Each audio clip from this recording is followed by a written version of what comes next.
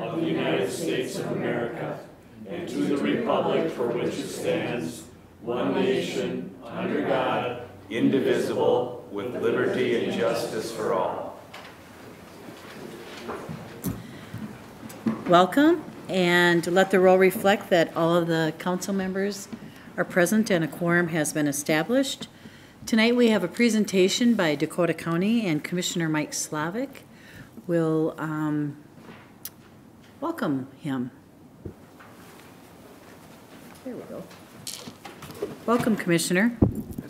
Thank you, Mayor, council members, and city staff. It is great to be here today. I'm here before you actually to introduce county staff, one of our county assessors. Some of you may recall in December when I gave my county update, there was some questions regarding assessed values and kind of what the process looks like, and particularly what the city of Hastings, the community of Hastings looks like with those numbers. So today I did bring with me county staff, Joel Miller, who is the Deputy Director of the Assessing Office with Dakota County Residential Division, and he's going to go through a presentation here and then certainly open for questions after. Great. So thank you, Mike. Thank you, Commissioner. Thank you, Mayor, council members, for having me here tonight. As you mentioned, my name is Joel Miller. I'm the Deputy Director of Assessing Services, and I also manage the residential section of the department. I appreciate the opportunity to make this presentation tonight to provide a little information on the 2023 assessment that will be used for the basis of property taxes in 2024. Couple of quick background items here. We are required to assess all property as of January 2nd every year. So January 2nd, 2023 was the date of value for the 2023 market values used for taxes payable in 2024. State law does require that we assess at market value for all property types, and market value is the price that would prevail in competitive market conditions. Essentially, arm's length transactions are what we're looking at when we evaluate the sales. Starting on March 10th, we mailed out about 160,000 tax statements, and included with that was the 2023 notice of market value. About 8,200 of those were to properties in Hastings.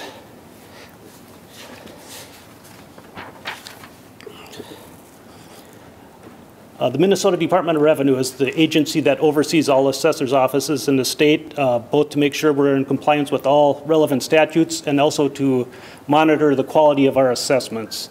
The biggest tool they use for that is their sales ratio study. They look at sales between October 1st of 2021 and September 30th of 2022 is the relevant period of sales that they look at for the 2023 market value. Basically, we, in our office, also look at those same sales. We review those sales. We verify them. If need be, we call owners if we have to, find out more about the transaction. And then we analyze them all using mass appraisal methods. We're required to maintain a level of assessment between 90 and 105% on all property types. And for 2023, we did meet that requirement on all property levels. And preliminarily, we've heard from the Department of Revenue that the state board, they're ordering no changes to our assessment, which is, I believe, the 29th year now that we can say that. A little bit about valuation methodology. As mentioned, we assess as of January 2nd using our computer-assisted mass appraisal system. We have all properties throughout the county and throughout the individual cities assigned to individual neighborhoods. Basically, these neighborhoods are made up of similar property types and also within like the residential single-family properties of similar property characteristics so that we can analyze these sales down to a neighborhood level. For 2023, we had just over 6,600 valid sales countywide. About 400 of those were in Hastings. Changes in market value countywide. The estimated market value this year is up to $73.71 billion, and the taxable market value is $72.40 billion. The biggest difference in those numbers being the homestead market value exclusion. Some other programs like Green Acres also play into that. We had about $1.169 billion of new construction, and that new construction resulted in about $14.28 million of additional tax capacity. Here's a comparison from 23 to 24. This kind of illustrates the shift that occurred from the large increases in residential values last year. You can see that for tax base for 2023, residential properties made up 67% of the total tax base. And this year, for taxes payable in 2024, that number has dropped to 65% of the total tax base. So the big increase last year is going back at least partially for next year. In the city of Hastings, it's a similar trend, although your residential tax base is a little bit bigger percentage of the total pie than the county-wide numbers. But similarly, you're seeing the portion of the residential tax capacity decrease from 76.34 to a projected number of 74.77 for the 2023 assessment for taxes payable next year. This chart just kind of illustrates the same thing, but you can see the various property types and how they fluctuated last year. Residential actually saw about a 3.58% increase in their total piece of the pie last year compared to the other property types. This year, they're actually seeing a 2% decrease compared to the other property types. You probably all are well aware of what happened with values last year. We saw all of our big cities were in that 17, 18% range. You guys actually led the way for single value property in the cities at 21% for a median increase last year. This year, fortunately I'll get to in a minute, that's going to be a little bit better. Oops, I hit something here and skipped ahead a little bit. This year, the big winner was industrial and apartment. It saw value increases quite a bit bigger than what the residential market saw. So a little bit of information on value changes. Countywide, the median change on single-family properties this year is 3.2%. Last year, that was just over 17%. Hastings is 2.63%, and as I just mentioned, last year that was 21%. The range for within the cities was just over 1% to just under 8%, with a few townships again up into the low teens.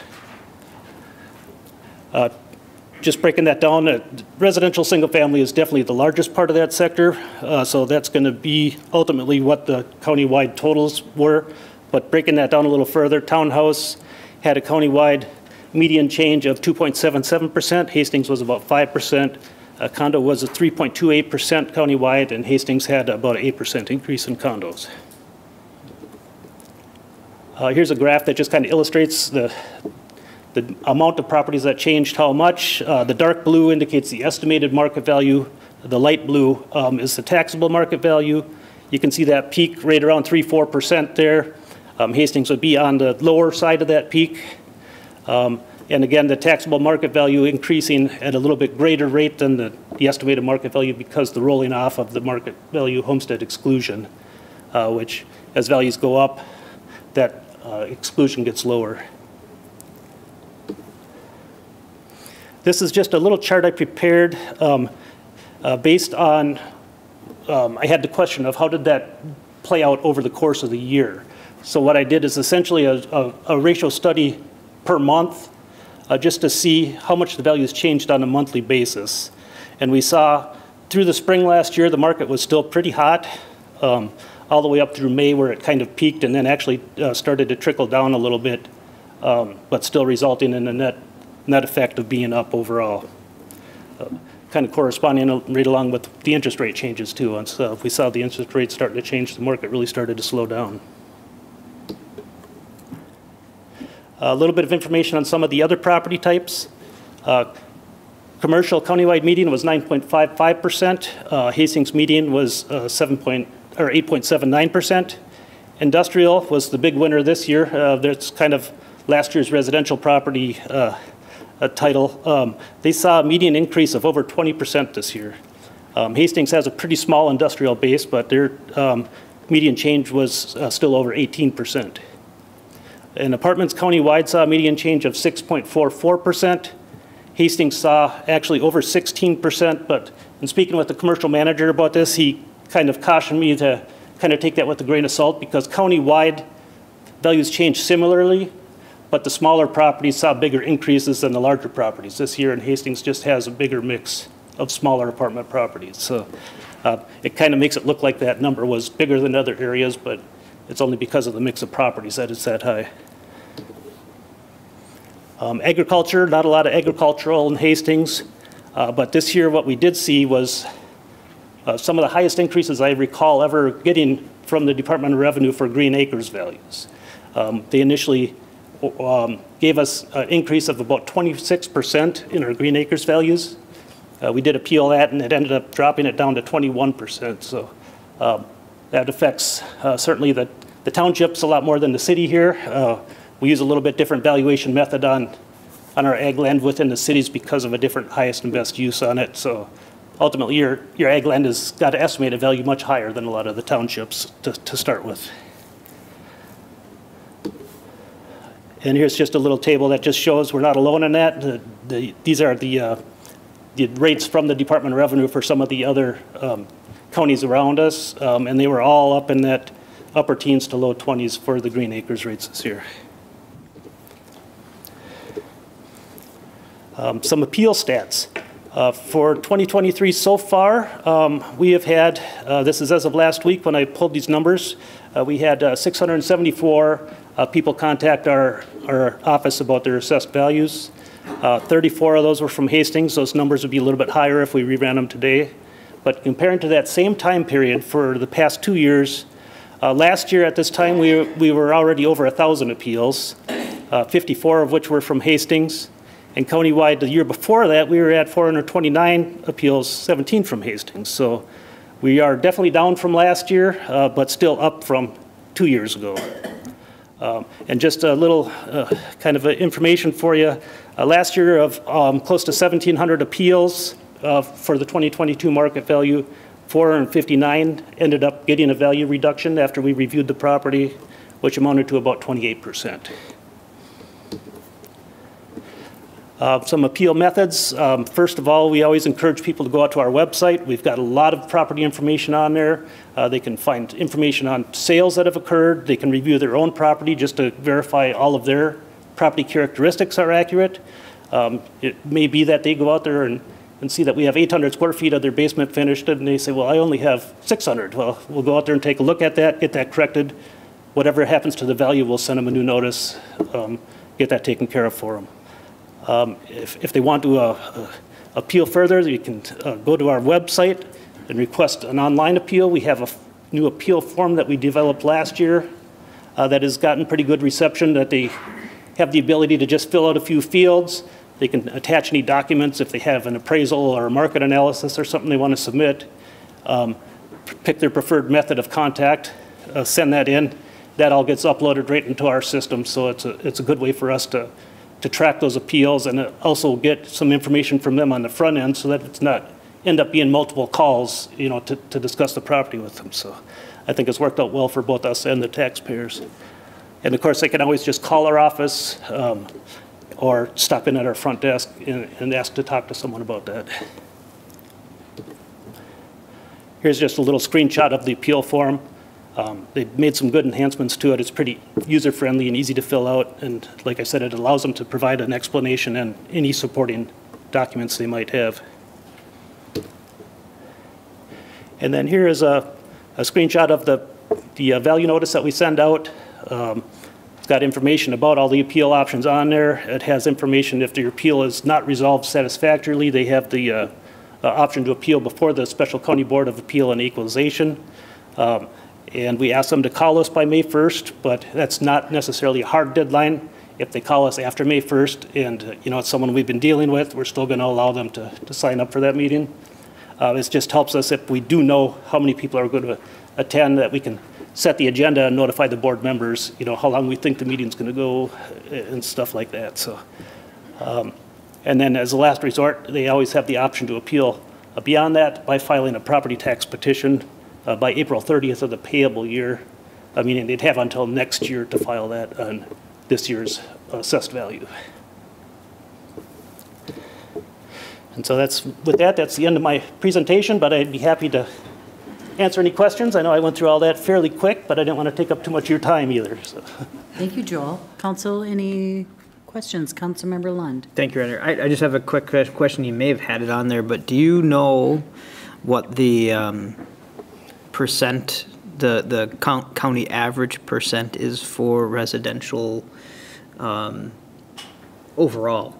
So Hastings is 74%. What's the county average? For the tax capacity, I believe it's about 10% lower. I can get you that exact number, but I believe it was roughly 65%. Okay. For residential properties and countywide, and about 74% in Hastings. Thank you. Any other So the good questions? news for the residential owners is a little bit of that tax shift last year because they had the big increases and everything else didn't go up as much. This year they're not going up as much as everything else, so some of that burden's going to shift back to some of the other property types for next year. Joel, I have a question. So Sure. all the developments that we're seeing built right now, I've had many people ask me, and I guess I have the same question. When do we start to see those tax dollars that are being built now? At what point? Is it during this? Is it after the sale? Is it? It's as of January 2nd, so if that house had not started before January 2nd this year, it would not be until the 24 market value for taxes payable in 25. If that house was in process, what we have is a little checklist. We go out and say, yeah, this is 50% complete. So we'll add half the value this year and half the value next year. Okay, great. Thank you. Councilmember Fox. Thank you, Your Honor. Thank you, Mr. Miller, for being here. I think this is super helpful. I believe our residents and our constituents are really interested in this information, as we've seen in the past meetings that we've talked about tax assessments. I think it's important to recognize that the appeals process is not through the city, and I just want to highlight that information a little louder, right? So if people are interested in this process, the assessments are not done through the city. And I think your presentation gave a really great highlight to that whole system, right? Absolutely. That we are here to help understand the process, but the appeals process actually happens through the county. That's correct, yeah. If they even just have questions, not even just to appeal their value, but if they have questions, they should absolutely contact our office at the Dakota County Assessing Services, and we'll explain it. We may want to set up an appointment to go out and look at their property. Sometimes just doing that, we might realize, well, the condition is below what we'd expect for this type of property. It may be as simple as just doing an inspection sometimes. If that doesn't satisfy them, they have the option to provide us with some sales information or an appraisal or whatever they might have. If ultimately they're still unhappy, then they can appeal to the County Board of Equalization. Wonderful. Thank you so much for being here today. Thank you, Commissioner Slavic, for being part of this conversation as well. This is very helpful, and I know our constituents will really appreciate this information. Thank you. Any other discussion, Council? All right, again, thank you, Joel, and thank you, Commissioner Slavic. Great information, and further questions should be directed toward the county. Yep. Thank you. Thank you, Mayor. Thank you, Council You're members. welcome. Council members, are there any questions to the workshop or the council meeting for April 3rd? Okay. At this point, we will have comments from the audience. And for live comments, maybe either through Zoom link or in person, we ask that attendee either raise their hand on Zoom or step up to the podium and present your name and address and with your concerns or your questions. Welcome. Good evening, Your Honor, and the council members. My name's Pete Likes. I live at 3000 East 4th Street in Hastings. As we all know, the water has arrived along the river and down in East Hastings. Last week, the governor was down here last weekend, whatever. He looked at the levee down here. He went to Stillwater, he looked at the levee over there, and he provided comfort to the people, or words of wisdom, that he would do everything within his power, basically, to protect Stillwater, protect the riverfront in Hastings. And I think it was yesterday, he said he's going to add another $3 million or $3 billion to the flood to protect properties within the state of Minnesota around the horn for the flood thing. It's a good thing that he said that, okay? Because now I think that provides an opportunity for the city to step up and say, the question, there's two questions. Who controls the gate on the pathway out there at the Bauer farm when the water goes up? The city shuts the gate off so that, or the Bauer shut up, so that people don't transcend or transverse that path in high water when the Vermilion River's up. Down where we live down there, the state has, in the easement that I hold, that's been researched, I believe, by some of the city staff and some of the city council members, the question becomes, whose power supersedes who? If you can control the gate out there on the Bauer, on that Bauer pathway along the Vermilion River, if you can say we're closing now because the water is going over it, we're closing because a tree fell down it, whatever we're doing, why can't, does the city's powers within the city jurisdiction, does that supersede the state powers? I know the state owns that land, the DNR, the Corps of Engineers, whoever owns it, it doesn't matter.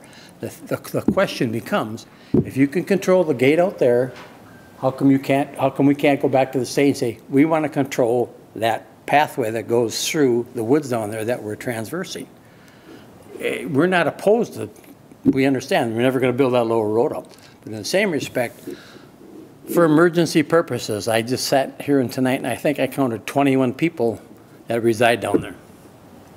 When we signed that easement back in 1982 with the state of Minnesota, whoever was, there was only probably 6 or 8 people living down there. We multiplied, almost fourfold. There's 24 people, 21 to 24 people can be down there at any given time. We're talking about less than a quarter of a mile of this path that they allowed us to use. We're allowed to put wood chips in there. I'd like to thank the city for providing us all this. You bring them down, we'll put them through that path there, we'll make it happen. The question came up today, can the ambulance get through that pathway? If we cut some trees down, they'll come through. Then the next question, can we get a tanker in there? No, you can't get a tanker in there right now. Back in 1982, when Ron and Nancy Shanley built their house down there, the water went over the lower road, and the Maher Well Company lost the well drilling rig because they couldn't get a fire truck through that pasture. Maher's lost up $500,000 in a rig down that burnt from the top right down to the ground. So the question becomes, we live down there, we accept the responsibility that we live down there, we chose to live down there, more people have come down there. But if the governor can say, well, we're going to throw $8 million into the flood fund, why can't the city go back to the governor and say, let's look at this easement, let's come in the back door if we have to. Open up that easement. It says Pete Lakes, Diane Lakes, Bob and Judy Wittenbull, and Nancy Missick. That's what it says on that easement. But in that easement that was signed up the Dakota County Courthouse in 1982, now we got 21 people, 6 houses down there. Who's liable? The state, the city, the county? Number one, the city is collecting taxes, they're providing service, the county is collecting taxes, and the state's collecting taxes on the properties down there, but yet they have this fine line. We don't know if we can put gravel on that. A quarter of a mile, nobody goes over, then you can control like the walkway out there at Bowerville. You could control that down there, put a gate on each end of it. It's only open during high water. Thank you for your time. Thank you, Pete.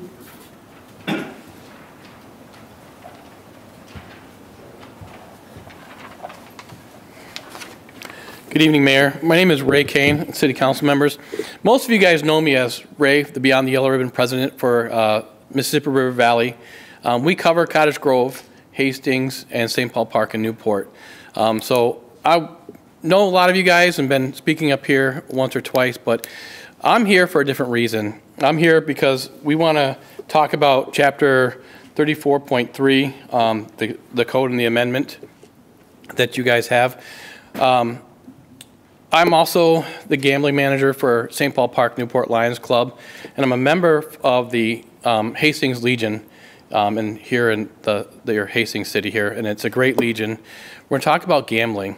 Currently, right now, I don't know if you guys know, but we're fighting with the Senate and with the House about deductions and taxes right now, and them eliminating some of our gambling stuff. So currently right now they want to take e-tabs away, or they're going to take some of the features away. That's going to dramatically decrease, actually devastate some of our revenue coming in to our charitable organizations, especially the American Legion. We're having a press conference tomorrow at the Senate, and then we're trying to push for the tax deductions and keep more revenue. We're losing revenue in our state, across the state of Minnesota. And now with this code right here, and I don't know if you guys are aware of, the state of Minnesota is one of our largest donations that we give for charitable organizations. We donate 36% of our organization's taxes, or 36% of our organization's money that we get in go to taxes in the state of Minnesota. We're fighting to get all that money back right now in the Senate. We have a press conference, we have a financial meeting tomorrow, and then this code right here that we see is additional 10% will come off our funds. So that's 46% of our charitable organizations' revenue that we get is going to be taken away from us. But not taken away from us, taken away from our ability to give to organizations within the cities. And in part of that, there's an increase from 50% to 75% of our donations that will stay in the city of Hastings. And for the American Legion, that's devastating. Once again, we take care of our veterans. There's several veterans programs out there that might not be a part of the city when we talk about writing a donation to. So one is the Hastings Veterans Home. When writing a donation to the Veterans Hastings Home, you have to write the donation to Minnesota Department of Veterans Affairs, which does not qualify that as a donation to the residents here in Hastings. But that money in the memo can write down Hastings Veterans Home. So then those donations go to the Veterans Hastings Home. And I think, if I'm correct, and Chris and Tom can correct me on this, but I think last year they gave around $10,000 to the Minnesota Veterans Hastings Home. And the Minnesota Veterans Assistance Fund, which I'm in charge of for the state of Minnesota, I'm also the Department Service Officer for the American Legion, Department of Minnesota. We have a Veterans Assistance Fund. And a veteran that's in need and want to lift them up and give them money to sustain. We pay house payments, car payments, and that stuff. And I looked it up, and currently right now, we've given $15,000 to Hastings residents. So based on confidentiality with veterans and stuff like that, we don't announce that. But we give a lot of money to the city of Hastings, but just in a different way. Because that check is written out to the American Legion Foundation in the memo line, Fund 85, which we will not get credit for in the city of Hastings. So once again, there's that donation that's coming back to the Hastings, but we're not receiving that. A part of Yellow Ribbon is a lot of the donations get put to Cottage Grove Beyond the Yellow Ribbon, but even though we're Mississippi River Valley, that donations won't count. And I can tell you right now, I just wrote a check out for $1,000 to a veteran here in Hastings that is currently deployed, and we're mowing their lawn and stuff like that. If you've married, Mayor, you know that we've been in here quite a bit. We've mowed lawns, we fixed a gentleman's fence, a car. I can go on and on about what we've done in Hastings, but once again, those donations from the American Legion and other organizations won't get credit for that because it's not here in the city of Hastings. So the money that we get is throughout the other organizations. And if we go from 50 to 75%, then other parts of our veterans community are going to suffer from that. The American Legion in Hastings gives money to the VA hospital, and they do great things with that money. We're just working on a polytrauma unit, one of the best polytrauma units in the United States. It's going to be just a huge thing that this VA hospital in Minneapolis is going to take care of. But once again, it's a veterans organization giving to veterans, but we're not going to get credit here in the city of Hastings. That's going to affect our donation and what we do for veterans. Even though it's not a donation to the Hastings, you have a large veterans community here. And that money that's going to go to the Hastings home is gone through the state. And also the VA hospital, you have a lot of residents that use that hospital. And that's going to be a part of those donations. We use transportation for individuals in Hastings through the DAV that come down here and pick up veterans to go to the Hastings or go to the Minneapolis Veterans Hospital. We can't do that anymore. So that's something that we want to really look at is when you're looking at increasing 50% of the donation to 25%, There's a lot of organizations that you have in the town it's not going to affect because they use the donations like the athletic associations. That money stays in Hastings. But with American Legion, we have 4 pillars, and those 4 pillars is community. One of them is community and involvement. And our last thing as our preamble that we say at every meeting is mutual helpfulness. That's going to affect our mutual helpfulness here in the city of Hastings. But not only that, across the state of Minnesota. Currently, that Minnesota Veterans Fund that Hastings Legion gives, we take care of a lot of veterans in our community across the state. Homelessness, giving them a place to stay for the night. Some of those funds, once again, were used to make sure a veteran in Hastings had a place to stay when it was a coldest winter, and we got them services through Dakota County Veteran Services. So it was a temporary fix, but once again, that money was not coming from the Hastings community. It was coming from the American Legion Department of Minnesota and other Legion members. This fund that I generate is gambling money throughout the whole state of Minnesota. And once again, that's used for residents in Hastings, but not generated, and it won't qualify right now with this reading, if I'm reading it correctly, with this amendment that you're going to pass through the state of Minnesota. Now, once again, we are taxed, beyond taxed on gambling. Then add another 10% to taxes on our that's 46% of our donations currently going to go to taxes.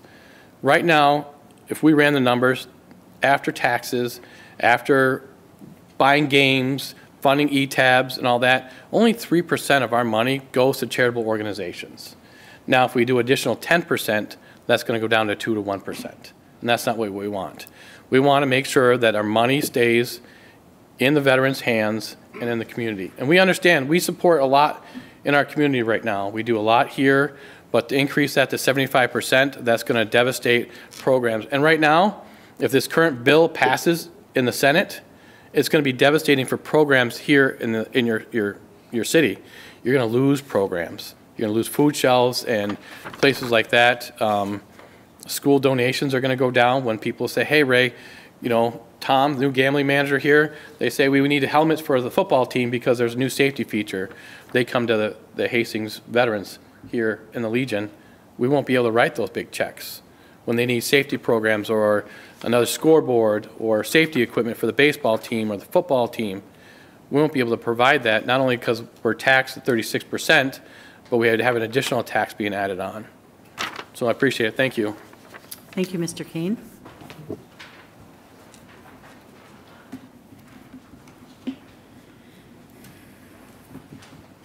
Hi, everybody. I'm Afton Benson. I'm with Climb Theater. We're in Inver Grove Heights, Minnesota. I'm going to echo a bunch of the things you just heard about charitable gambling. So none of you know me, I'm sure. Anywho, I'm the CEO and Managing Director of Climb Theater. And Climb Theater's mission is to inspire and propel people towards acts that benefit themselves, each other, and their community. And one of the communities that we do charitable gambling in is Hastings. We're at Pub 55 and at the Bar Hastings.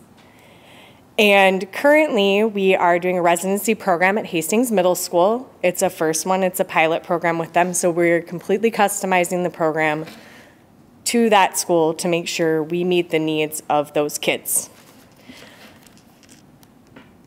A 75% trade area is crippling, to say the least. I will echo the exact same thing. We are one of the highest taxed operations in the state of Minnesota.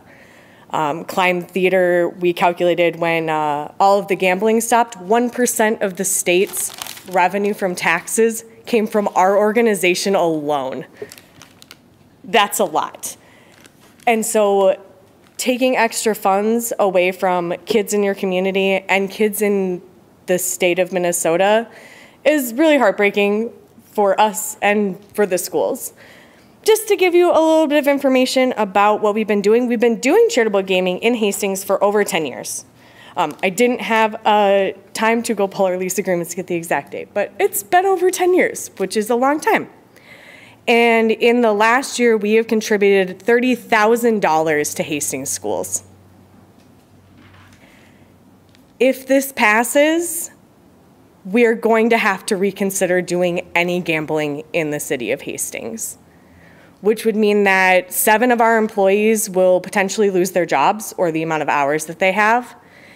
And around 1,300 Hastings students a year will not get programming to help them continue to propel themselves and the community of Hastings towards really great acts. I did send a video link, but I called and they weren't sure if they could play it or what. So you have it in your email. But there's a kindergarten teacher from Kennedy Elementary who we worked here with for a couple of years, actually. And she stated in this really amazing video that Kennedy Elementary made about Climb Theater and the program that we're doing there, that they're so fortunate to have Climb Theater join their school in her classroom. They do a wonderful job of keeping kids engaged and giving them practical solutions for solving big problems. We've been working with her for over 5 years in her position, which is a pretty long time for a kindergarten teacher, especially given the certain climate. So I'm strongly urging all of you to not change what you have going here. And again, echoing all of the sentiments that they have expressed as well. Climb Throughout Minnesota additionally supports variety of organizations. We do summer safety camps. We teach kids about cybersecurity. We teach them financial literacy. We do aquatic invasive species programming. You name it, we do it, and we've been everywhere. And we've been everywhere for 47 years. We'd like to continue to be a staple in Hastings and continue working with the schools. And in order to do that, we need to still be able to pay our staff, which is what the rest of everything else goes for. So anyway, thanks a bundle. Thank you, Ms. Benson. Anyone else wish to speak to the council at this time? Okay. No one is in. Okay. Council items, are there any items to be considered? Council members. Council, I would accept a motion to approve the consent agenda. Councilmember Pemble? Councilmember Lund? All those in favor of the motion, discussion? I'd like to pull number 6, please. Pulling number 6 of the consent agenda, which is the first reading of the City Code Amendment, Chapter 110, 17, and 34-.03, lawful gaming and fees. Moving forward, we'll put that under administration, accept the consent agenda, removing number 6. Councilmember Fox. Second, a discussion on the consent agenda, council. Okay, all those in favor of the motion state by saying aye. Aye. Opposed to that motion state by saying nay. Okay. Tonight we have a public hearing for a new Parklet application for Quarry Taphouse, I'm sorry. For this item, we will have an introduction by Community Development Director John Hinsman, followed by a public hearing and potential action by City Council. Welcome, John. Thank you, Mayor, City Council members. As the Mayor pointed out, 2 actions for you tonight. 1, to hold a public hearing. The second, to consider application and approval of the Parklet. So we're looking at the Parklet that is located here at 106 2nd Street East for the Quarry. You may recall that in previous years there was a similar Parklet from a different operator at this location, and in fact the Parklet itself is identical to what was there previously. Because there is a new ownership group involved within this proposal, there is a new application necessary for it. With the public hearing itself, we have notified those within 350 feet of the property, have not heard any comment back at this time. During the review of the Parklet and its operations, we reviewed it through various city departments, and we are recommending approval of its issuance here. So if you'd like at this time, you may open the public hearing, or I could stand for any questions you may have. Okay. Thank you. Thank you, John. This time I will open the public hearing. Anyone here to wish to speak to the Quarry Taphouse Parklet? No one on Zoom. At this time, I will close the public hearing. Open discussion for council. Council members, any discussion? Councilmember Fulch. Your Honor, I'll make a motion to approve the new Parklet application for the Quarry Channel. Okay, thank you, Councilmember Fulch. And a second by Councilmember House. Discussion, council? All those in favor of the motion state by saying aye. Aye. Opposed to that motion state by saying nay. Thank you. And thank you. Thank you, John.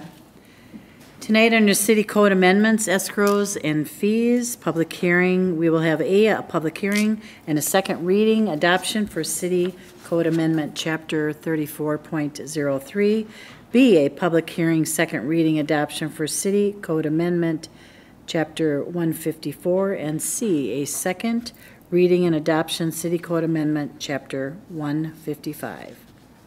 Thank you, Mayor, City Council members. So a couple of different actions relating to similar portions of the city code tonight. They're pertaining to escrows and fees. And so as the mayor pointed out, public hearing on a couple sections of it. One of the public hearings and review of both these items we had before the Planning Commission. So what are we trying to do tonight?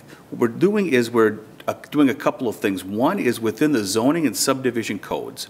There is specific fees that are cited within there that are also cited within the fee ordinance in Chapter 34. We don't need them in both places, so we're deleting those sections from Chapters 154 and 155. They remain in Section 34.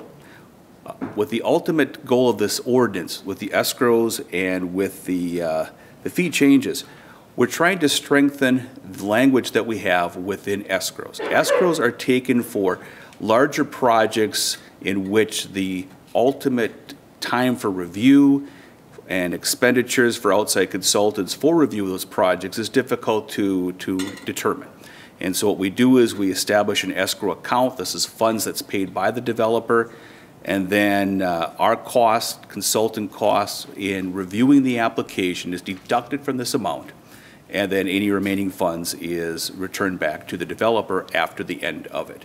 So developments can change as far as the amount of time that goes into them, and so it's difficult to have just a simple application fee. The ultimate goal of this is that the development and the developer should pay their own way in the review of the application. And so what we're doing with the escrow language is we're putting in certain requirements of that you have to maintain a balance within there. If it goes below a certain amount, you have to replenishment, that it's not a one-time fee, that it is established for the reimbursement of expenditures that we'd have over time. So we have that type of language going in there. The other thing that we're doing here is we're establishing a uniform escrow amount for all our applications, that being $5,000.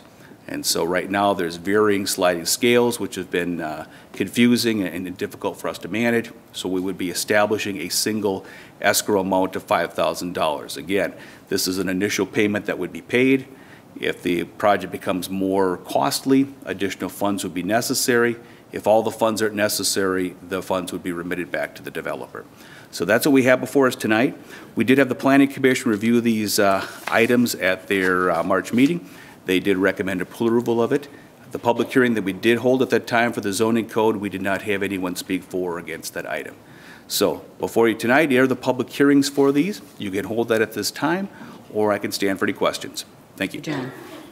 Since the public hearings are on related subject, let's hold them concurrently. We ask that the attendee either raise their hand on Zoom or and in person, and they will be invited to speak one at a time. This time I will open the public hearing. Anyone wish to speak at this time? No one on Zoom. Okay, at this time I will close the public hearing. Open discussion for City Council. Councilmember Lund. Make a motion to approve A, B, and C. Okay. Second, Your Honor. Thank you, Councilmember Lund and Councilmember Liefeld. New discussion or any discussion, Council? All those in favor of the motion state by saying aye. Aye. Aye. Opposed to that motion state by saying nay. And that motion prevails. Tonight we have a resolution receiving bids and awarding contracts for Project 2023 and the neighborhood infrastructure improvements. For this item, we have an introduction by Public Works Director Ryan Stemsky. Welcome, Ryan. Thank you, Mayor, members of the council. We did receive 8 bids for our 2023 neighborhood infrastructure improvements, which is a great bidding environment for us in a volatile year. But I am pleased to say we did get a low bid in the total amount of our contracted budget for 2023. So we were able to award or recommend award of the total base bid plus our bid alternate, and that is our lowest bidder was BCM Construction. They passed all reviews. I actually worked with them in 2018 here, and they did a wonderful job for us, meeting quality, budget, and schedule for the city of Hastings. So we recommend BCM Construction for a total award of $3,368,721.25. And with that, I'll take any questions or let the council act upon the resolution in your packets. Great, thank you, Ryan. Councilmember Liefeld. Thank you, Your Honor. Ryan, this is all way over my head, so could you explain to me why, when you look at the bids, I see BCM obviously being the lowest bid, but when you go to their bid alternate number 1, pretty much everybody else's alternate bid was higher. Was there any sort of miscommunication or something here that, when I read what bid alternate number 1 includes the modifications, I just want to confirm that that bid is accurate to what we were expecting. Right. Councilmember Liefeld, that's a great question. Bid alternate number 1 is a complicated part of the project. It's a bridge widening for a pedestrian walkway on the west side of the bridge along Pleasant Drive. This was discussed with our bridge engineer, and it was discussed with some of the bidders of why the difference in the numbers. I think it was a misunderstanding of some of the other bidders. There was certain subs that subcontracted to do the concrete work of basically to us, it's a concrete trail widening. Some of the subcontractors thought there'd be abutment and foundation adjustments to support. All that analysis was done in the bid package, and really all this is doweling into concrete and expanding the concrete of the sidewalk out to 10 feet, which matches the trail, the multi-use trail that we're bringing down the west side. Excellent, thank you. So not only were they the lowest bid, but they understood the assignment, so. Absolutely, you nailed it. Thank you, thanks, Ryan. Thank you, Councilmember Liefeld. Any other discussion? Councilmember Fox. I move to adopt the resolution. Okay, with a second by Councilmember Pemble. Additional new discussion, council? All those in favor of the motion state by saying aye. Aye. Opposed to that motion state by saying nay. And that motion prevails. Thanks, Ryan. We have a resolution to receive bids and awarding contract for the 2023 Mill and Overlay Project. You may continue, Ryan. Thank you, Mayor. Yes, so to continue with our good news in the bidding environment in 2023, we also on March 23rd opened up bids for our Mill and Overlay program. And we had 5 bidders for that particular project. Again, a good amount of bidders, a lot of familiar faces in that bidding group. But we also are able to recommend award of the base bid plus the alternate. The alternate here is just we always try to take the city's budget and push it as far as we can go, get as many streets as we can. But with volatile bituminous pricing, we had a couple segments we put in the alternate bid package so we could award if we had higher pricing is kind of how we structured it, which makes our attorney happy when we do things very clear and straightforward. Anyway, we are able to recommend Park Construction Company as our lowest responsible bidder, and for the total amount of $723,626.75. And I do want to note this consumes all of the state aid budget, the street budget for Mill and Overlay program, plus we include in here some of our ADA compliance work. So we have 25 concrete sidewalk improvements and 7 pedestrian ramp upgrades to comply with our ADA program. And so there's some small amount of dollars contributed to this project. We lump that together and bid it out in this environment to get the best prices to do as much work as possible. So with that, The resolution is in your packet and recommended for approval by staff. I'll Thank you, stand for Ryan. any questions. Any questions, council? No questions? I move to approve the resolution, Your Honor. Thank you, Councilmember Fox. And a second by Councilmember Liefeld. Additional discussion, council? All those in favor of the motion state by saying aye. Aye. Opposed to that motion state by saying nay. And that motion prevails. Thank you, Ryan. Thank you. Under Community Development, we have a second reading and adopt ordinance by City Code Amendment, Chapter 155, Solar Energy System. And for this interjection, we are bringing back John Hinsman. And thank you, Mayor, City Council members. Tonight, we're looking to establish a solar energy systems ordinance, and you may be asking, what exactly is that? I'll go through a little bit of an explanation as we go forward here. So we are looking to have action as a second reading tonight. We had the first reading at your last City Council meeting. Solar energy systems are what we look at here. They could be roof-mounted, wall-mounted, they could be panel systems, they can consist of something as small as something that could be a few feet in area, all up to a solar farm, which could be ground-mounted in a large area. The reason we are putting this together tonight is because we've had a request in the past for someone to open up a solar farm within the city, and we did not have any regulations pertaining to it. So we went together and looked at a few other ordinances and put one together. What this ordinance does is really establishes regulations for these type of facilities, the ground-mounted solar farms. We have a lot of solar panels that come into the city as residential permits right now.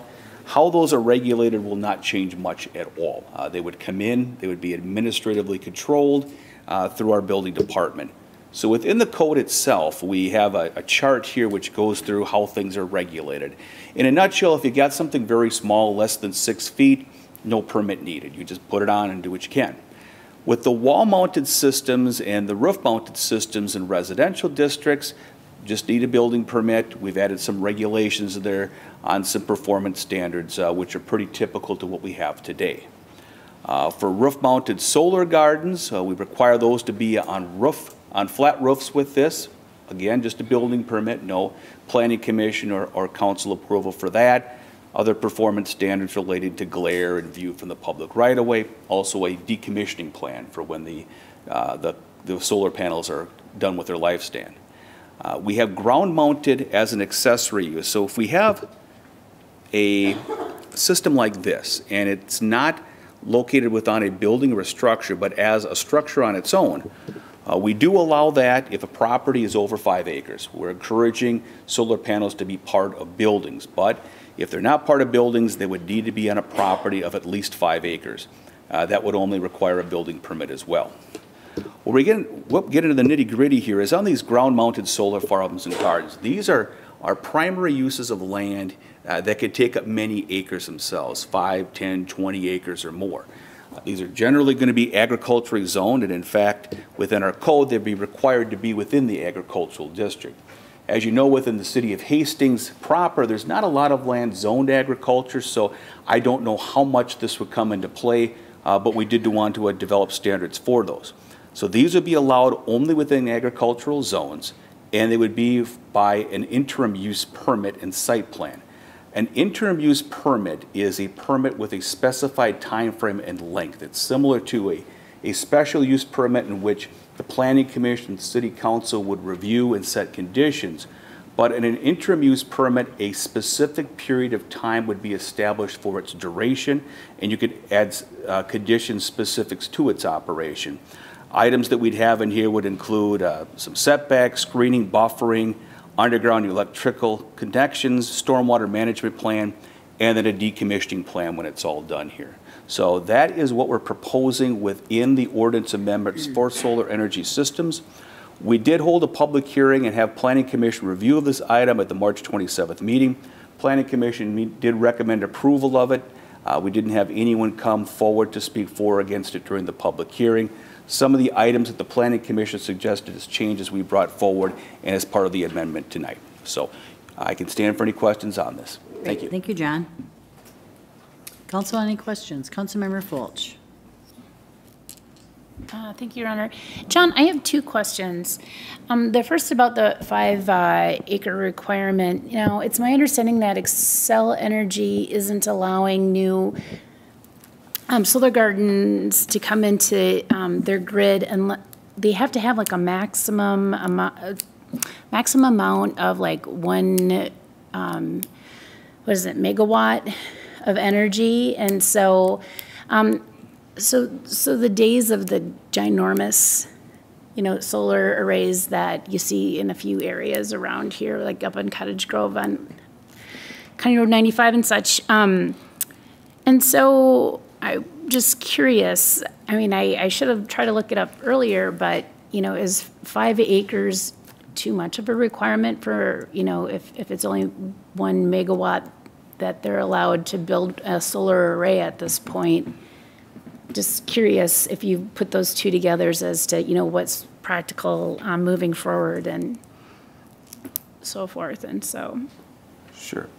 Yeah, we do have that 5-acre minimum requirement in there. We looked at other city codes that had similar provisions, and we got that from there. I don't know if there's a rhyme or reason for a primary use on 5 acres.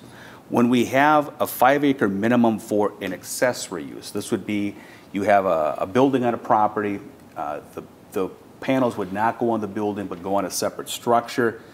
That one we set at 5 acres because we wanted to be able to encourage its development within the building and not have separate sites for it. But with the solar mounted garden, I don't have a real good rationale for that, council member, as to why 5 acres was chosen, other than we saw that within other codes.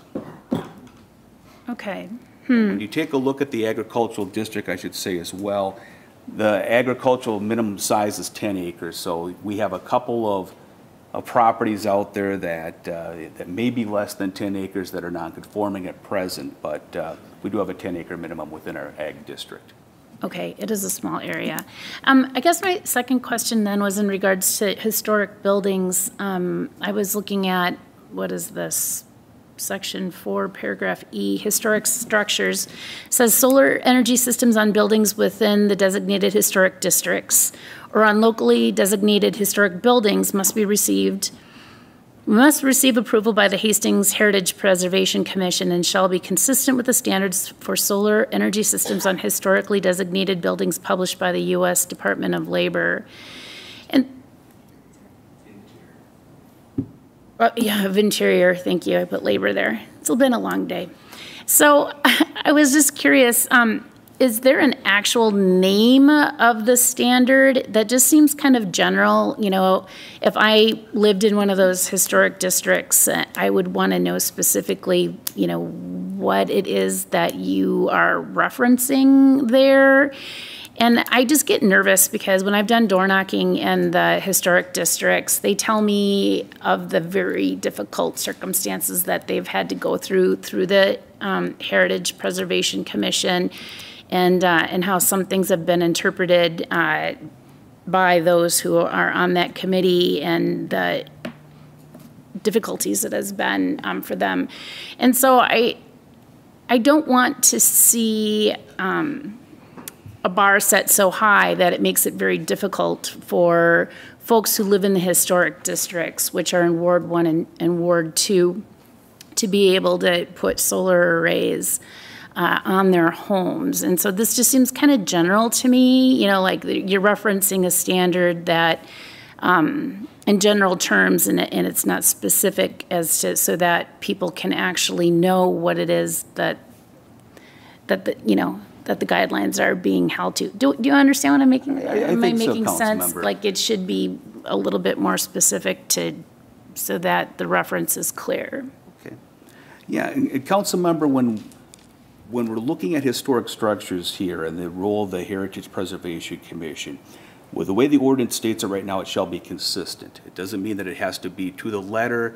It means that when you take a look at these regulations that the Department of Interior puts forward, these should be reviewed and these should be considered by the Heritage Preservation Commission.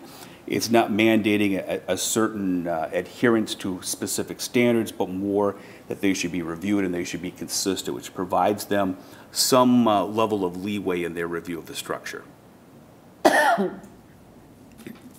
Okay, that still doesn't make me feel better. Okay. I'm sorry.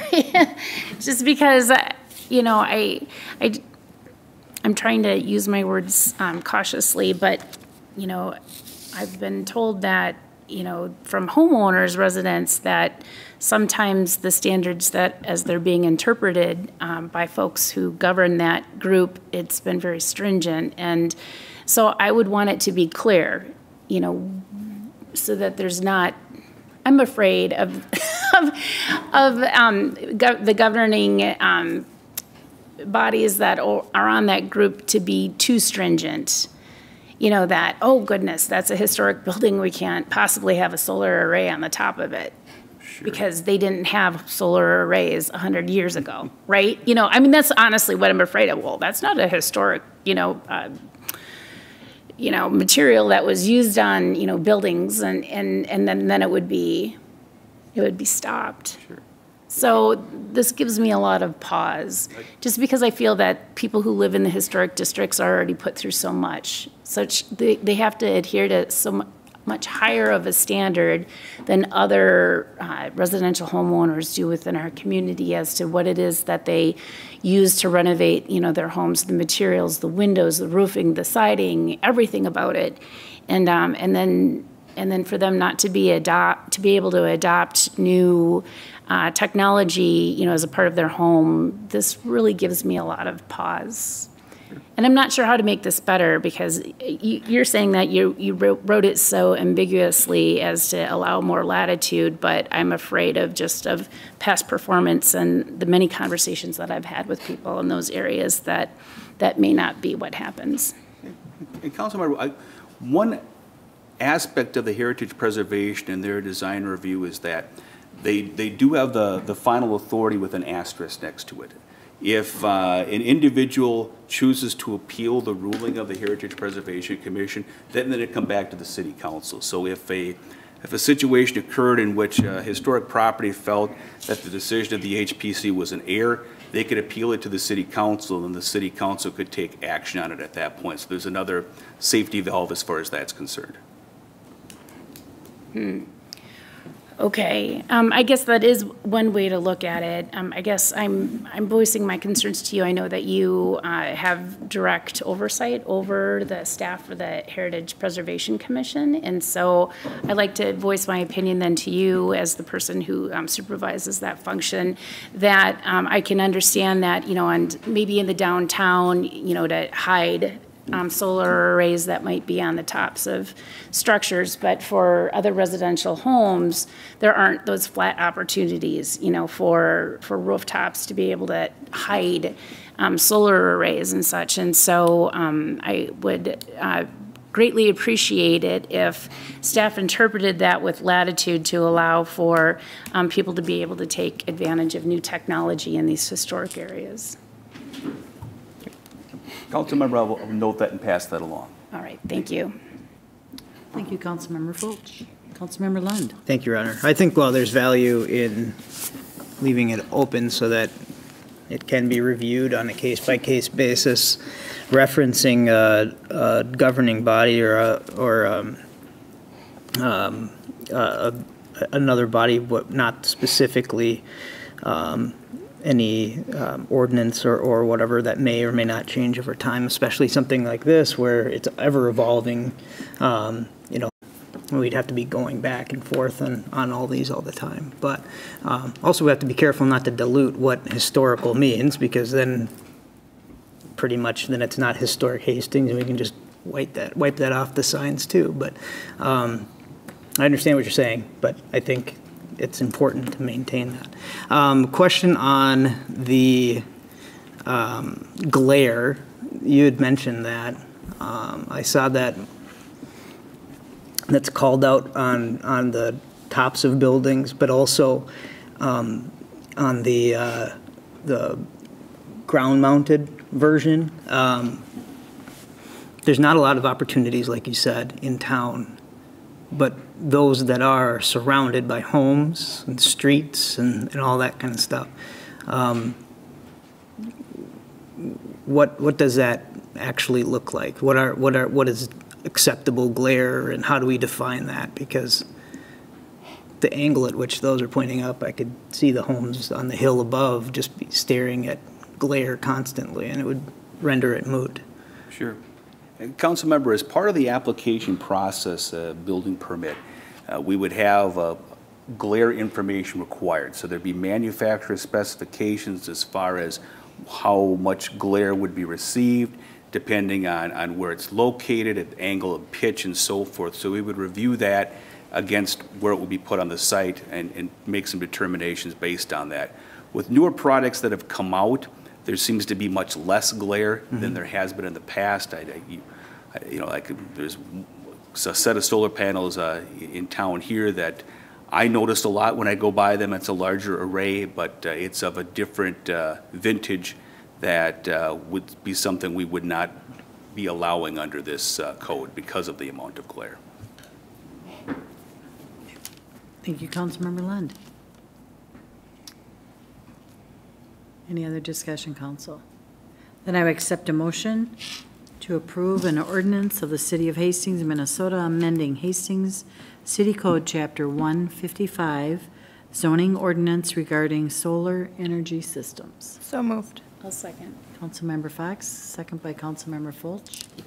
New discussion, Council. All those in favor of the motion state by saying aye. Aye. Opposed to that motion state by saying nay. And that motion prevails. Thanks, John. Thank you. Tonight, under administration, we have Community Investment Fund, and this introduction will be our City Administrator, Dan Waticha. Thank you, Mayor. The other day or last week when we were going over what was on the council agenda, I said this is going to be a fun meeting. It was because of this item.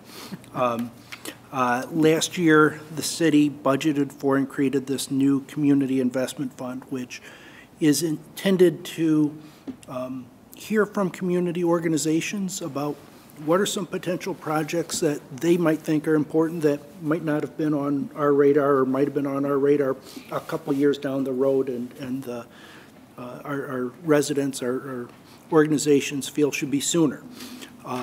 So it's really a chance to have partnership between the city and organizations, and we had some great projects awarded last year. Some of those were finished. Some of them are wrapping up yet. They've got about an 18-month timeline to do their work.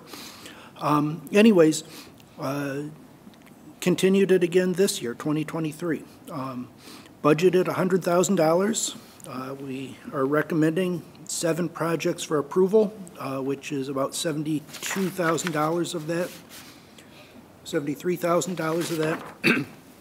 So there's about $27,000 unspoken for if this is approved tonight. Organizations can still submit applications between now and the end of the year. The initial deadline of March 31st is just so that we don't fund the first project that comes in the door and then we miss the next one. So really this just tries to even the playing field. It's open for the rest of the year. And the intent is if monies aren't used, we would carry those forward in the Community Investment Fund in future years. So there's no obligation to spend it. Anyways, that's way for background. Noted we had 8 applications.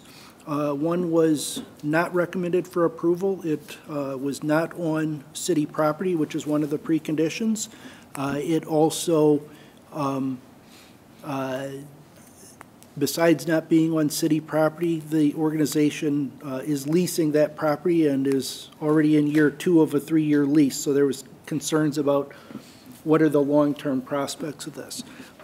It may be something that they can revisit and look at other ways to work that project in the future, but 7 of the 8 applications were recommended for approval. One, the Downtown Business Association for holiday lighting in the downtown area.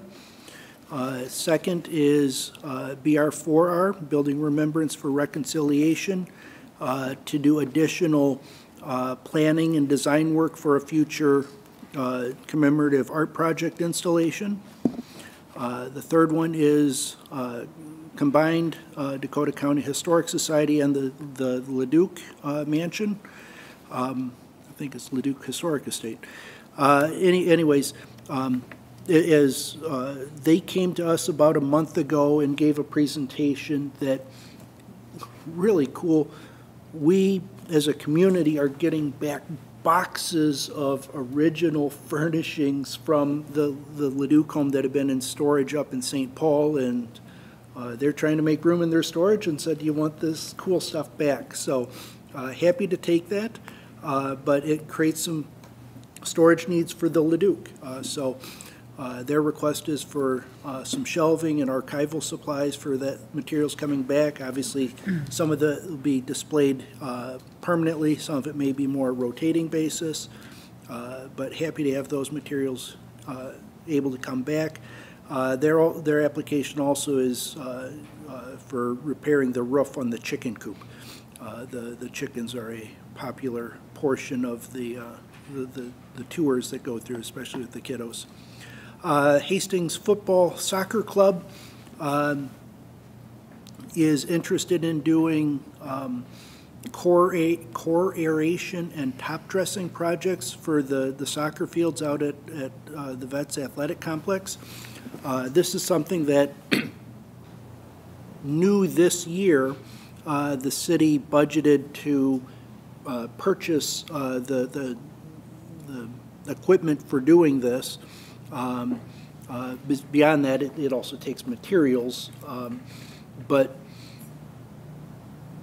the Community Investment Fund piece lets us do additional. So instead of saying the city's going to begin aerating and top dressing, and maybe we can do 3 fields during this year, Hastings Football Club coming forward with this application would let us do additional fields beyond the 3 that we might have done this year. So it lets us go further, get caught up with our fields sooner until we get into more of a maintenance basis in the future.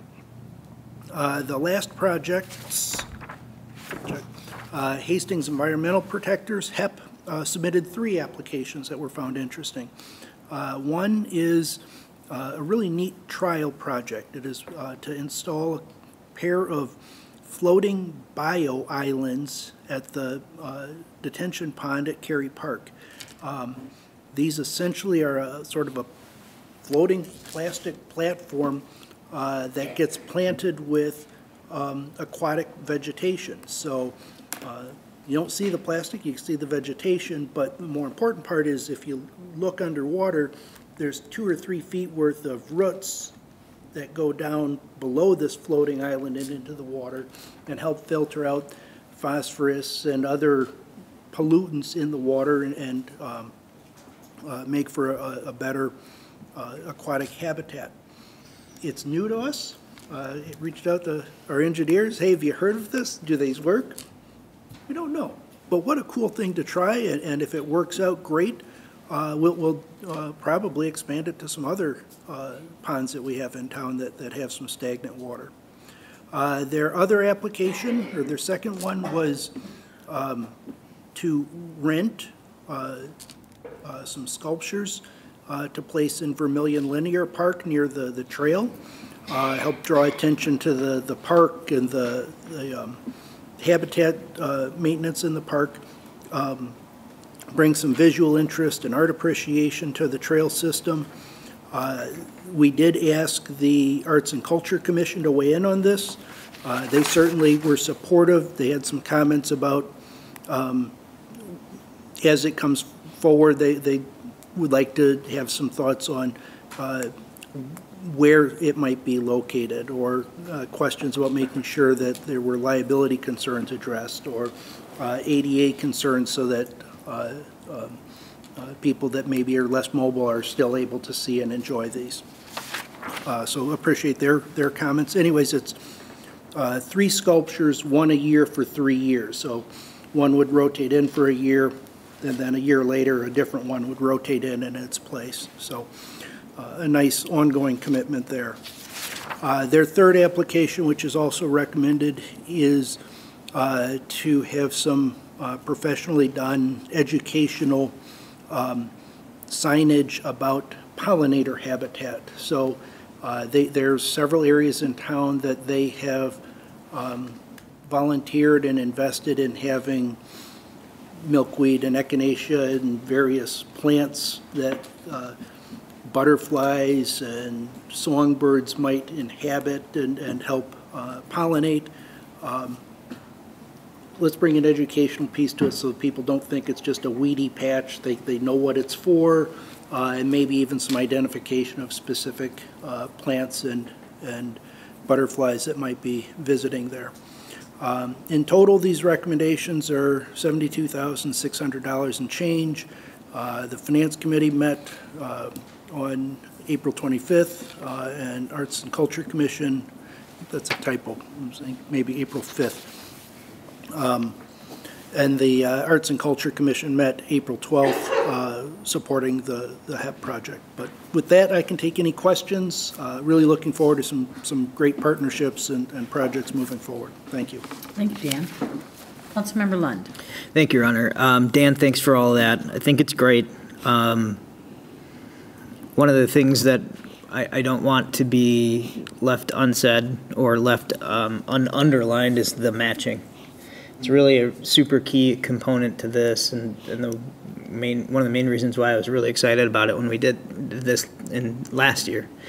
$72,675.75 is being requested of the fund today, but $42,904.75 has been raised in matching from private citizens. So it's, you know, $115,000 net benefit. Last year we did better.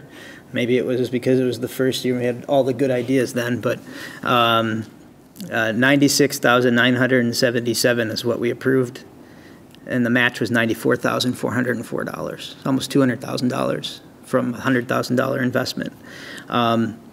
So I think that's huge because it's a great way to get for charitable organizations or other organizations to be able to raise the awareness and the excitement about it and really encourage people to give, because it is a matched, because there can be a match to it. So I hope that we can get back up to that 96, 94, Dan, but you know, maybe send out an email or something, I don't know, but anyway, I think that's a great component. I just want to make sure we highlight it. Thank you, Councilmember Lund. Additional Councilmember Fulch. Thank you, Your Honor.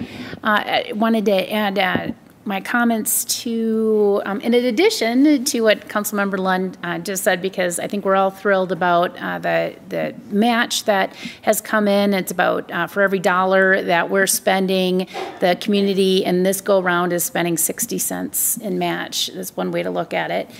And last year we had wonderful projects that came forward, and we're super excited to see those being implemented.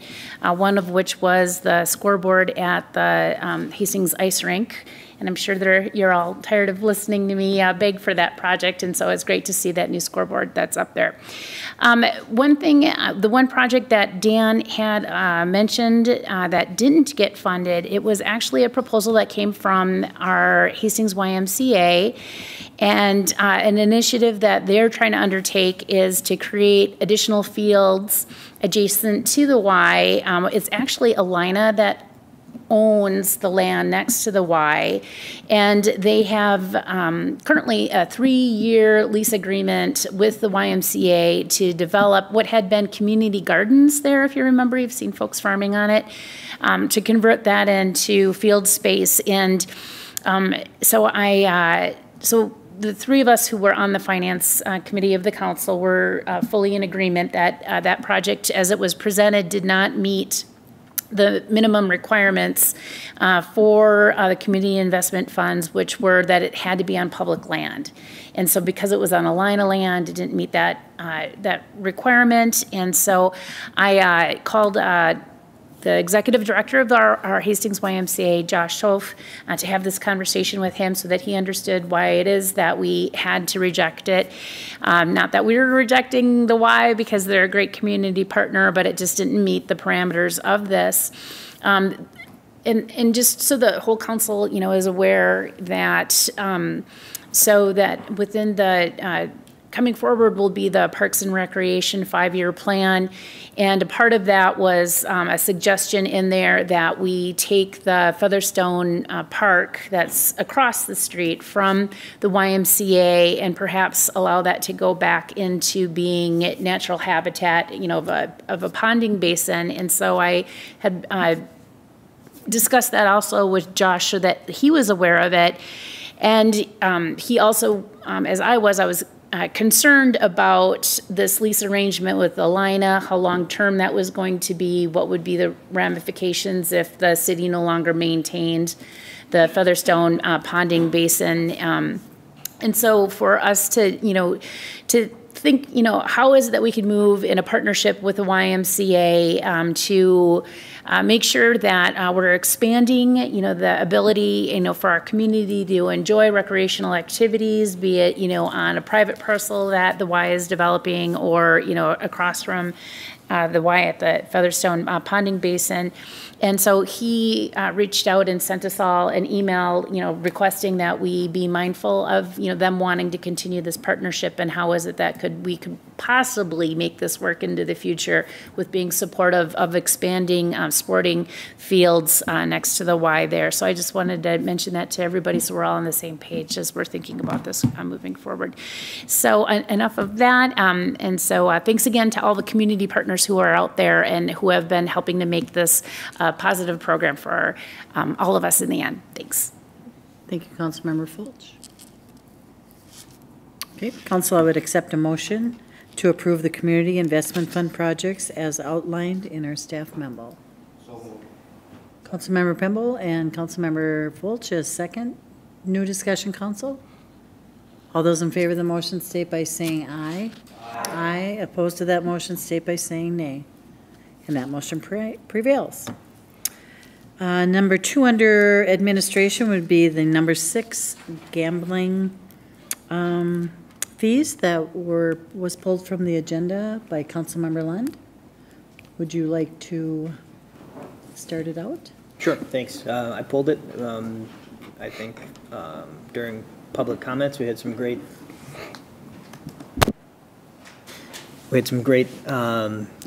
comments and insight, and I'd like to open up a conversation effectively to understand what the members of the committee had in mind for the changes and maybe background on the initial reason for the changes to begin with. I'd also like to understand what where we stand compared to surrounding cities from a percentage of funds allocated within the city's trade boundaries, I believe is the term, and precedents for kind of the fee structure of that 10%, and also what are the reasons for needing to charge a 10% fee? What costs is the city incurring by allowing these operations that we're not currently recouping? Thank you, Councilmember Lund. Councilmember Fulch. Thank you, Your Honor. I too had some concerns. I mean, obviously, we don't want to be harming our current organizations that are here in Hastings. I was curious about a statement that Ray had made from the Legion about how that the Hastings Veterans Home wouldn't technically qualify as a charitable, as a organization that could receive a charitable donation because it's technically a part of the state of Minnesota rather than being within the trade area. Yeah, the trade area. Thank you. It's like, how would all that work? And so I guess my question would be to our city attorney, Quarry Land, as to, what her interpretation is of how the ordinance is currently presented, as if you feel, would that, the way that it's currently worded, would that be a problem, or could we modify the language to say something to the effect that, you know, so that we can, you know, perhaps add a little language that says, you know, that within, you know, the taxable area, you know, or, you know, or just blatantly say that Hastings, you know, Veterans Home, right? You know, to add that on so that that doesn't preclude the Legion from being able to, you know, raise money and donate that, because it's still obviously within our own community. Thanks. If I may, Your Honor, members of the council, that I was actually thinking that same question as he was articulating that he didn't think it would qualify under this definition. And we're not the IRS, so we're not looking at where you wrote the check to. I think the bottom line is we look at where the money is spent. And so if you, as long as the organization could show that maybe you wrote the check to the state of Minnesota, the Vets Home, but that it actually was allocated for the one in Hastings or for a member that's in Hastings, that would be sufficient. We're not going to dive any deeper than that. We don't need to know names. We would trust that if you have a specific fund that is designated for all of the Hastings allocations, that would satisfy the need to be used, whether it be Hastings or one of the contiguous communities as well. They would qualify as well. It doesn't have to be literally within the city of Hastings. But we can take a broader interpretation. We're not going to, again, look at exactly where the check was written and take that as gospel. As long as you can show good faith effort that we specifically gave this donation for the trade area in Hastings, that would qualify. Am I supposed to go over here? Can I have something? Can I say anything? You can, well, you can, but Dan, would you like to speak first? Yeah, there's certainly a number of questions, but there were 3 or 4 questions raised at the start of the council's discussion that just get skipped over. Briefly, sort of a question at why this proposed change. Really, I think it's a matter of wanting to make sure that we keep money raised in Hastings and adjacent in Hastings, or keep money raised in Hastings and the adjacent trade area. We have several licensed organizations, not questioning them at all or the work that they do, but located outside of Hastings. We have not quite just the trade area question, but sort of tightening up and making sure that we're keeping Hastings money in Hastings. We have an organization that has not submitted reports for 5 or 6 years until we asked around to make sure we knew where pull tabs were. Didn't know this organization was still doing lawful gambling in Hastings, or whether or not they're spending currently 50% in Hastings. So sort of the reason why, a matter of if money's coming from Hastings, we want it to stay here. We don't want it going up to Maple Grove or other places out of town, at least most of it. I'm sure there's more nuances to that, but I think that's the gist of it. There was a question, how do we compare to other cities? We do have a listing.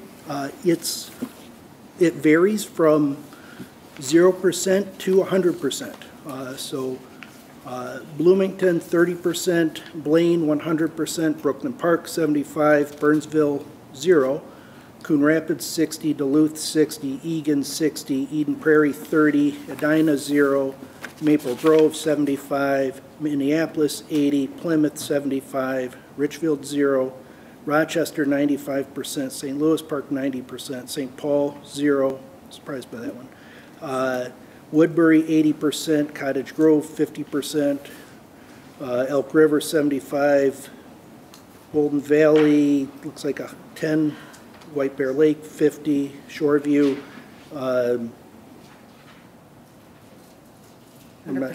100%.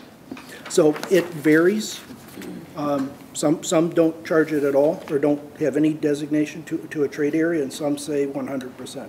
And in between, we're at 50% currently. The question about costs to the city for the 10%, I think, is a misinterpretation of what that charitable contribution fund is. The cost of the city, basically some staff time to file, receive the paperwork, verify it, that's covered by the $150 renewal fee.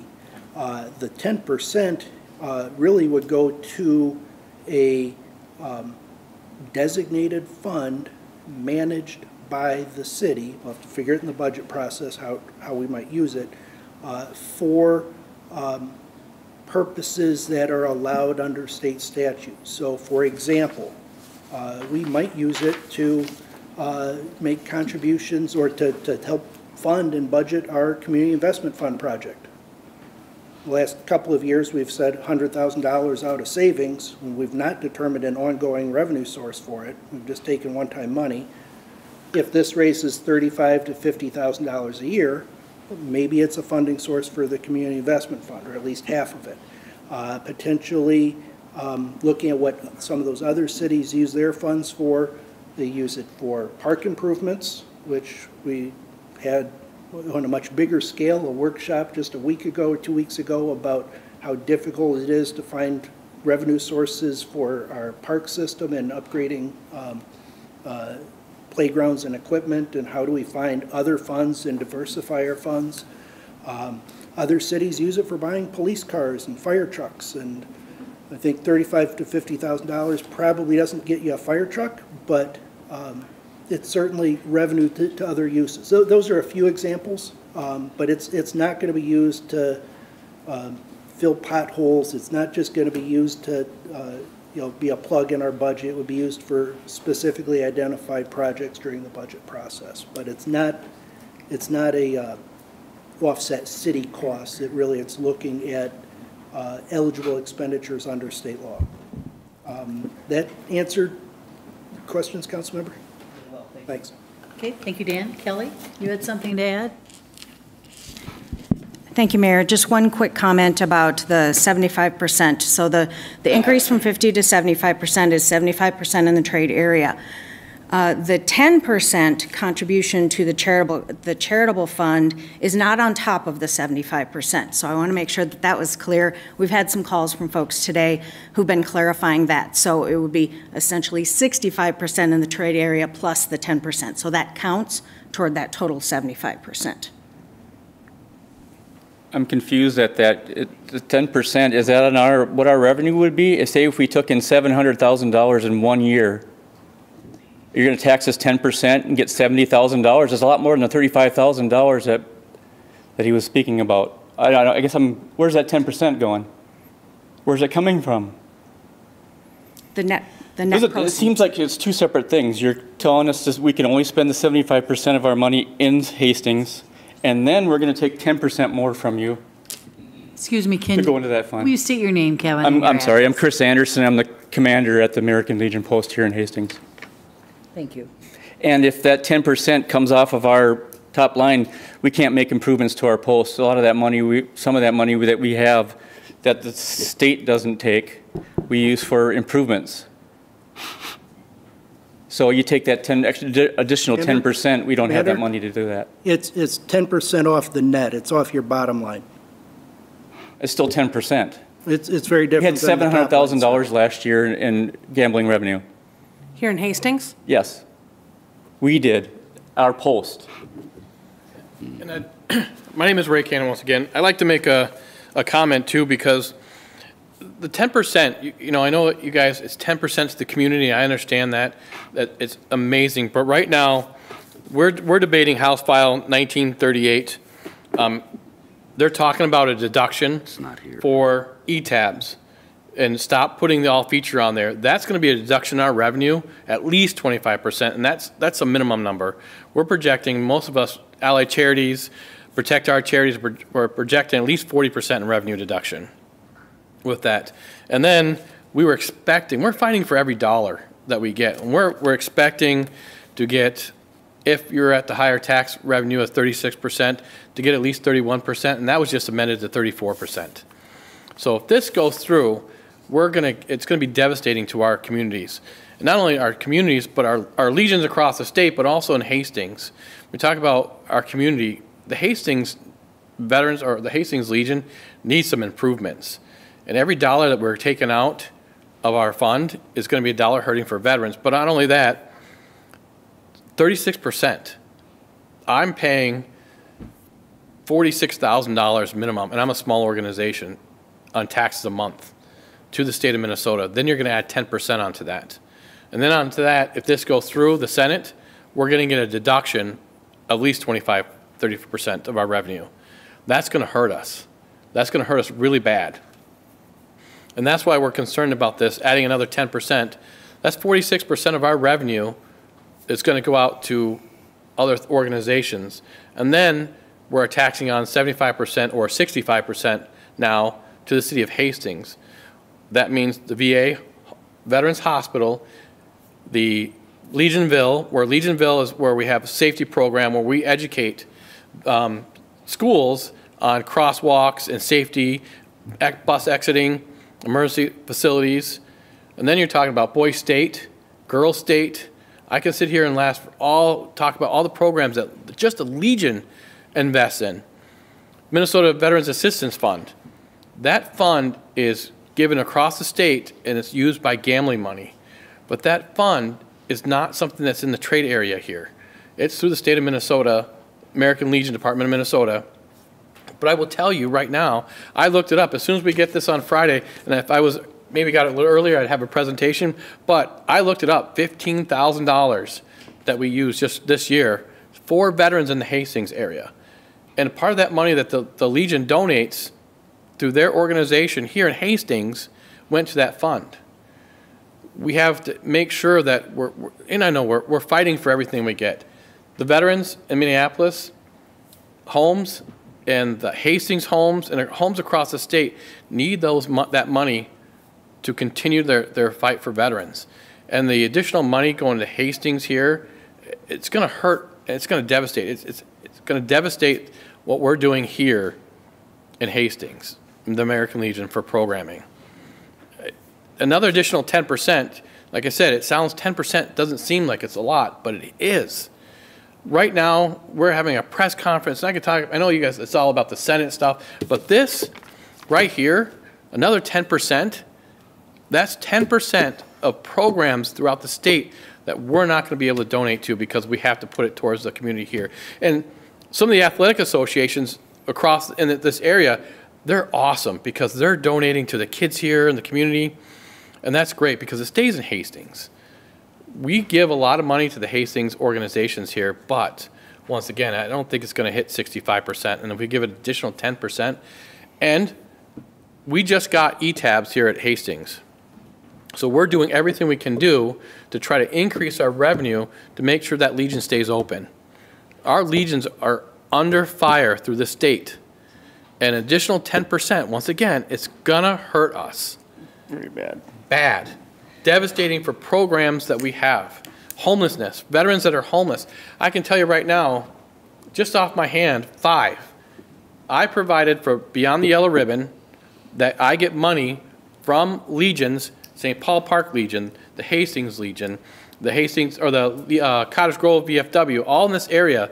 That money is not coming from, with all due respect, not coming from Hastings. The only part right now that I get a donation from is the Hastings Legion. There's 3M, all the money that I generate for Beyond the Yellow Ribbon is being generated in St. Paul Park, Newport, and Cottage Grove that's coming to Hastings. We had 158 soldiers, families that we took care of for Christmas. 20 of those families were from Hastings.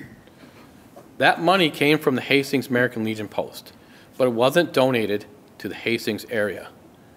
And that's the check wasn't written. It wasn't written to the Hastings.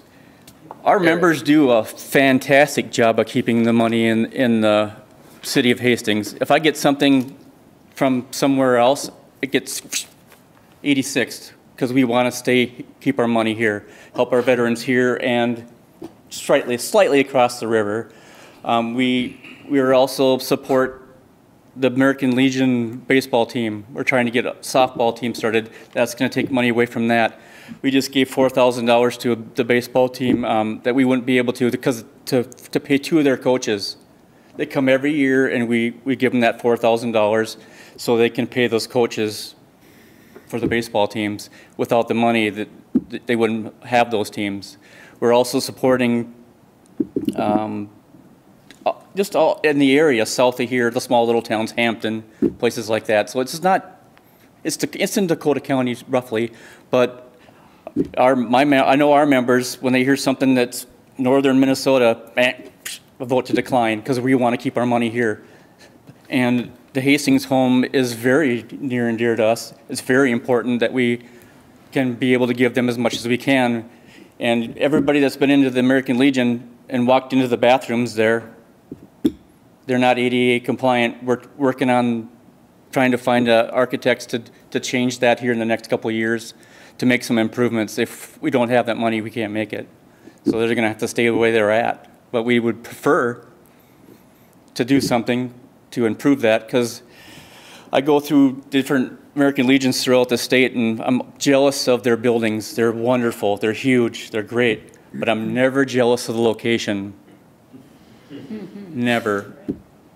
I think we have the best location of any Legion in the state of Minnesota. We have people coming from Blaine. I was talking to a guy, he said, yeah, we just come down on a Saturday morning and have breakfast because we like to watch the boats. So we do draw money from out, and they're gamblers too. But that 10% would just kill us. So. Thank you, Mr. Anderson and Thank Mr. you. Payne. Councilmember Pemble.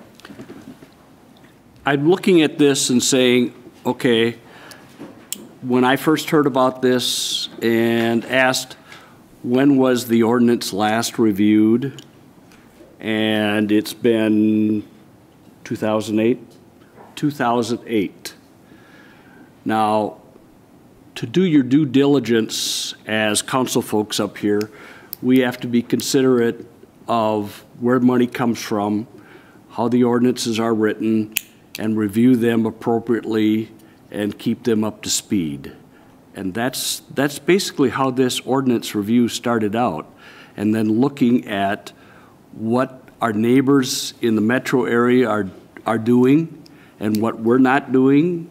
And that's how a lot of this information moved forward into this change for the ordinance on gambling. And so I think that, you know, I certainly hear what's being said, but we as the elected representatives of the community of Hastings have an obligation to make sure that we keep ourselves financially on par, basically, so that we're not in trouble and we don't end up having big issues of raising taxes in order to pay for these things. And so part of that comes from costs that are endured through different programs that are used throughout the city. And so that's how this got started. In, you know, ordinances, just like anything else, they need review. Probably not, you know, from 2008, we kind of dropped the ball. They should be reviewed every couple years to make sure we're in par. And that's what I'd like to say is that, you know, nobody up here went and said, no, we're going to change this because it's an issue. No, it's not an issue. We just want to bring ourselves to the point where we are compatible with the neighbors around us. Thank you, Your Honor. Thank you, Councilmember Pemble. Councilmember Lund. Thank you, Your Honor. Hopefully this will be easy enough math, but could you please break down what the overall recommendation would be if an organization had $100,000 of funds? So what would that 75 and 10 net out to be? Because I think there's a little bit of a confusion on the math as well, at least from this guy right here. Can I ask for 2 weeks? I'd rather, before putting math and numbers out there, I'd rather make sure that they're right and accurate, can even give real numbers from organizations instead of a hypothetical. But I don't want to just wing it. I'd rather make sure they're right. Can we bring it to the next council meeting? Yeah, I'm one step away from recommending we table this for a bit anyway. Not that there's I mean, I just think there's a lot of great conversation, and sometimes you just can't get it done in one sitting, okay? It sounds as though we are among the people that are doing the right stuff, and there's other groups that are not. Maybe, and it's the case where the good guys are suffering a little bit because of some of people that aren't maybe doing their due diligence. I think it is important to try to keep a significant portion of the funds raised within the community for the same reason why I'm not really a big fan of the 10%.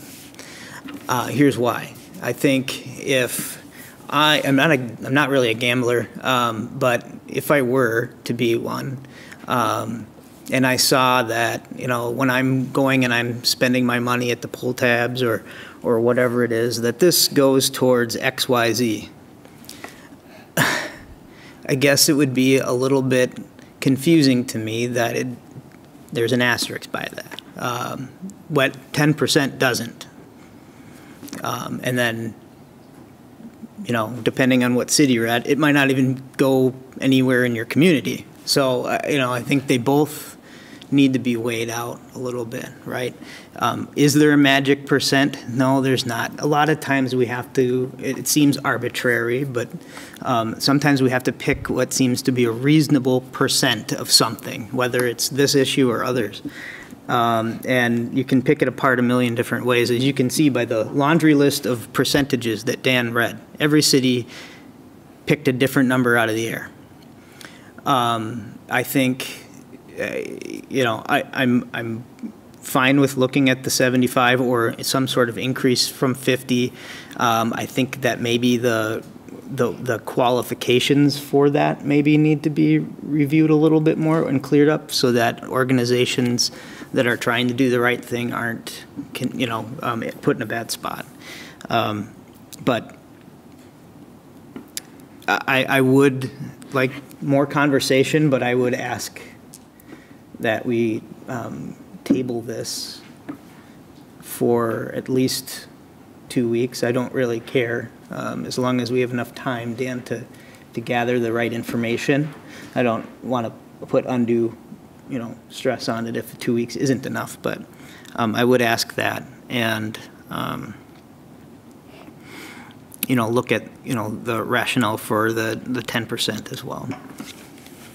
Thank you, Councilmember Lund. Councilmember Liefeld. Thank you, Honor. I have a few questions. Dan, first off, you made a comment earlier when talking about the 75% is based on their overall,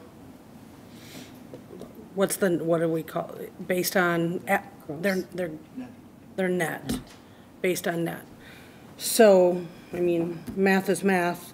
$700,000, if that's your net, 75% of that is $525,000. 10% of that $525,000 would be $70,000. It's not an additional $70,000 on top of the $525,000. So I'm looking at just a number, $700,000 raised in the city of Hastings as a net. 75% of that is $525,000. Next question, what is trade area? What is the definition of our trade area? I want him to. Yeah. Is it for me? Okay. Yes. Just checking. Your Honor, members of the council, the trade area is defined by state law as being all contiguous communities to the city of Hastings. So we're in the city of Hastings, it's us and all of their immediately contiguous communities. Okay. Which? Right. That's right. Contiguous in the state of Minnesota. In the state, yes. Okay. Then, Dan, or Kelly, I'm not sure who's got this report in front of them, the city of Cottage Grove, Newport, and St. Paul Park. Are they on your list?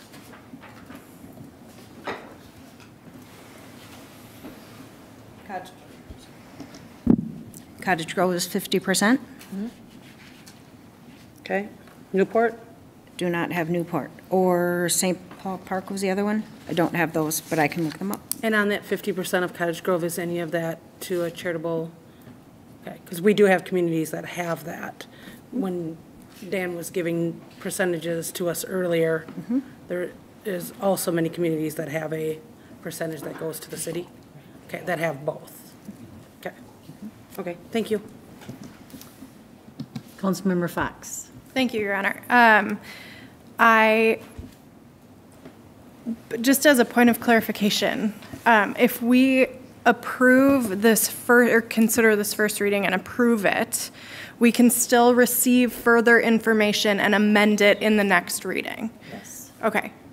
So we can wait for 2 weeks. I appreciate that time frame, and get more information about all of the data that we've requested, and come back and still clarify some of the residency regulations or some of those organizational regulations that we have asked for. Thank you, Councilmember Lund.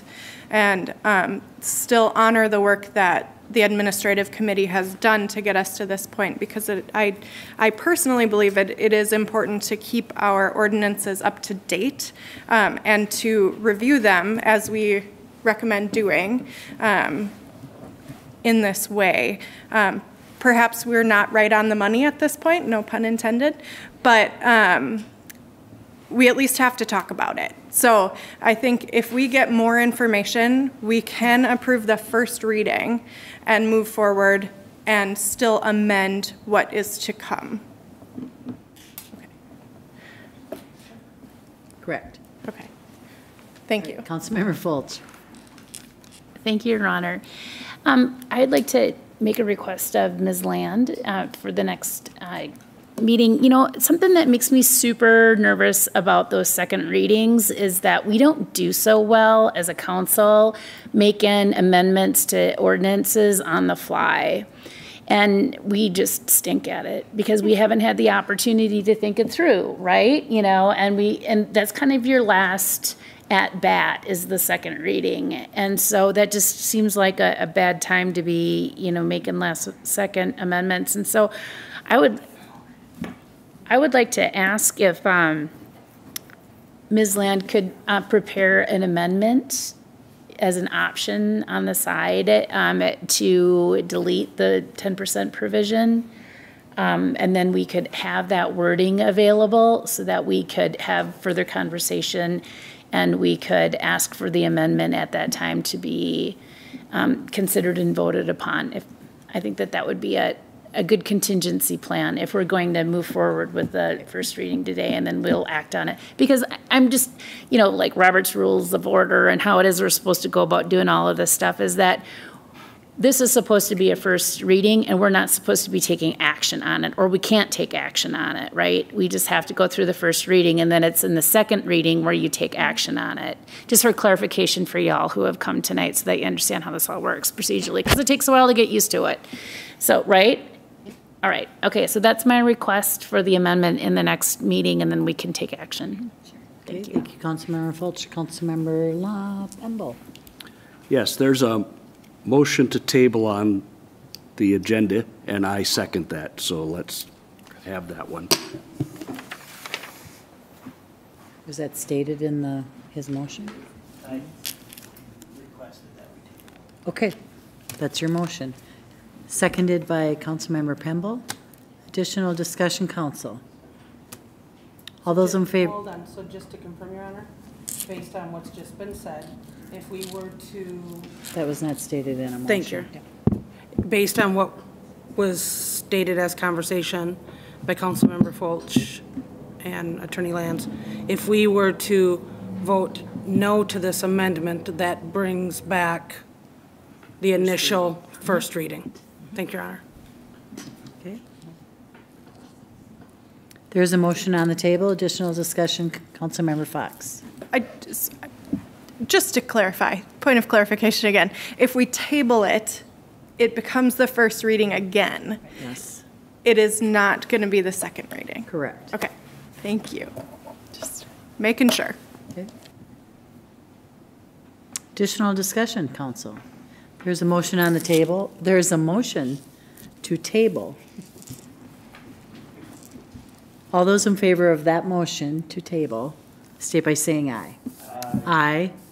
Opposed to that motion, state by saying nay. Nay. Did you get that, clerk? Maybe we should do a call? We'll do a roll call. Councilmember Pemble. Yes. Councilmember Lund. Yes. Councilmember Liefeld. Nay. Councilmember House. Nay. Councilmember Fulch. Nay. Councilmember Fox. Nay. Mayor Fassbender. Yes. So we are at Your Honor, a I would like to make a motion. first reading. I would like to make a motion, Your Honor, to approve. Councilmember Liefeld. I would like to make a motion to approve the first reading as stated. Second.